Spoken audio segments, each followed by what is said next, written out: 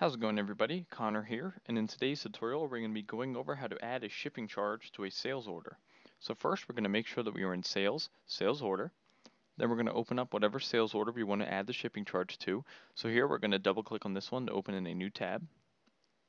Once it's opened in a new tab, in the top right of the sales order we're going to see status pending approval here, and you'll notice that there's a shipping charge field. So from here we can simply type in $9 or $15 or whatever it is, and once clicking away it will automatically update the new amount due from the customer.